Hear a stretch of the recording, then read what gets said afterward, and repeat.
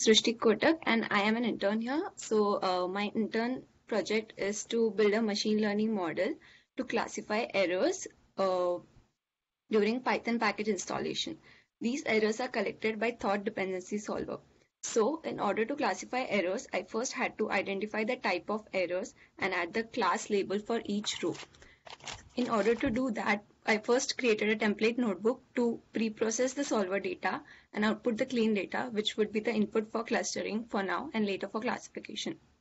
So here you can see the pre-processing notebook. So first step was to extract the error data from solver data. I use some solver package functions for doing that. So this is how the error data looks like. It has package name, package version, index URL, type, command, message. This is the main log which I'll be using for clustering and classification, and all these columns it has. Then let's have a closer look at the messages. These are the two rows from the data frame. As you can see, it is very unclean. It has a lot of important information, but it needs to be cleaned and extracted.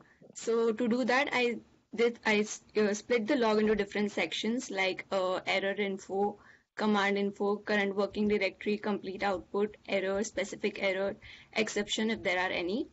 After doing that, the messages look something like this. The about to messages has these patterns: error info, extracted, the command used to install, the current working directory, the complete output which has 15 lines in it, the error, and the specific error which is file not found error.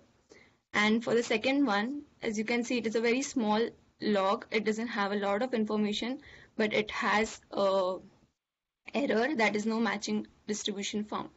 So for clustering data, I first look for specific error if, column. If it doesn't have that value, I go and search for the value in error column. If it doesn't have that value also, I look at the error info, which is mostly the generic error. So after doing that and cleaning it a bit, it looks something like this. Those two error logs which I showed earlier look something like this for the clustering. Then next step is to do tokenization. After tokenization and cleaning it a bit more, removing the package information, the package name, and the redundant information, it looks something like this, this, and this. So once tokenization is done, I added it in the data frame as two extra columns, clustering data and tokenized clustering data, which looks like this, something like this. So this is the cleaning part, and then I save this cleaned data frame in a file and I use it for clustering, which is my next notebook, where I just load the data you saved in the previous notebook. Then I used word to vector model for word to vector conversion. Once my tokens are converted into vectors, I use sentence vectorization, where I convert the sentences into vectors using the word to vector model I created above. And once I have the sentence vectors, I use nearest neighbors to find the average distances between data points. Once I have the average distances, I use locator to find the epsilon, which is basically the linkage distance threshold above which the clusters will not be merged. So for agglomerative clustering, I don't have to pass the number of clusters. I just pass the distance threshold and it detects the number of clusters on its own based on the distance. So after clustering, I get the cluster labels, which again I add to the data frame. Then just to show the pattern in each cluster, I did all this and it looks something like this.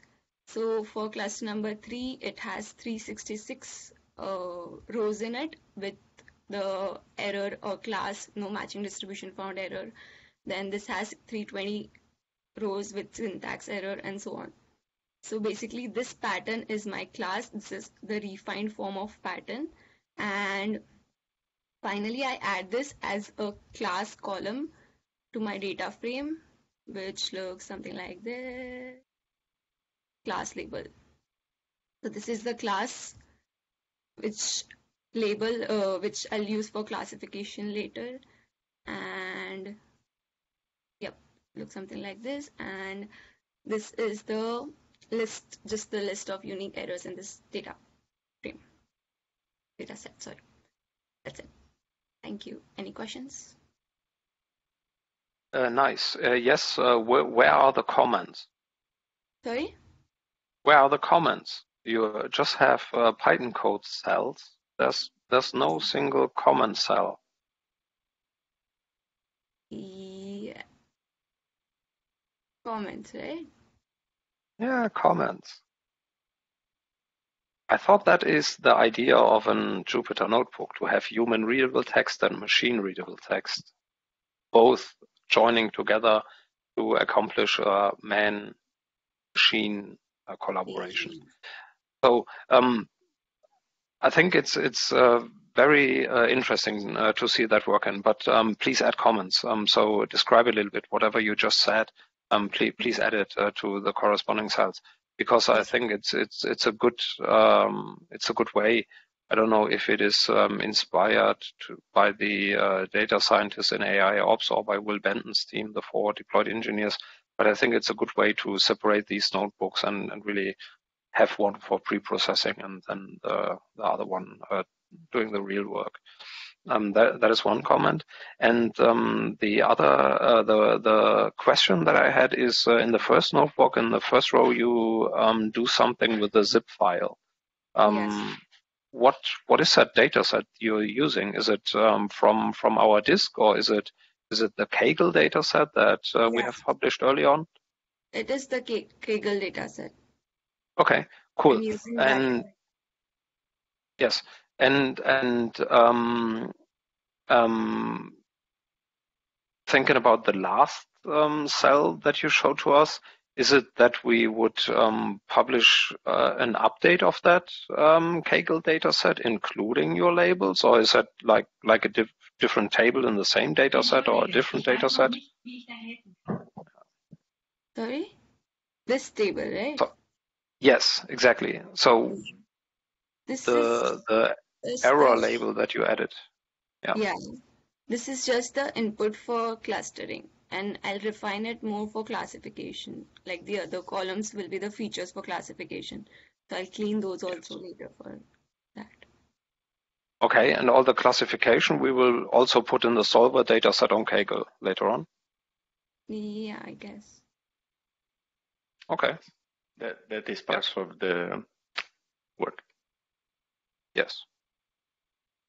The idea is to have these reusable notebooks, and you can basically have also a workflow that would clean the data we have every some time and create a new version of the dataset with updated data, maybe. Cool. That's really nice. Thanks for showing and explaining that stuff. Thank you. So, to my understanding, you are creating classes based on the exception that was raised, right? Yeah. And these classes will be then used to cluster errors within these classes. Is it correct? Yeah, like this classes will be used for classification. I'm clustering to identify the type of error since these logs are not labeled. So in that case, I don't know if I follow. So you find an exception that is in the log, right? Based on parsing. Mm-hmm. And if you find that exception, then you have the class. But right? exception is not there for all the logs. Like from 1600 rows, there were exceptions in only 30 or 40 rows or logs. There's error tag, but that's also not in all of it. And there are some, like in some there's file not found error, and then in some there's file space not found or something, no files found, something like that. Mm-hmm. And are these errors correlated somehow, or are these different types of errors? They like some are correlated. Obviously, there are few which has more than one error, so it's not correlated. Mm-hmm. Okay, so let's think on this later. Okay. And I want to ask you, so you use the vector space of words and also the vector space of sentences? Yeah. And how does the vector space of sentences work? Because I didn't hear it yet.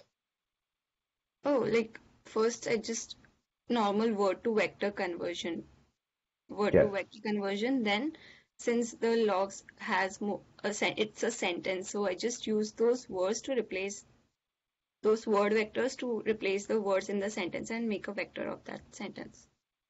Oh yeah. I see. Yeah. Yeah, that's All right. Yeah.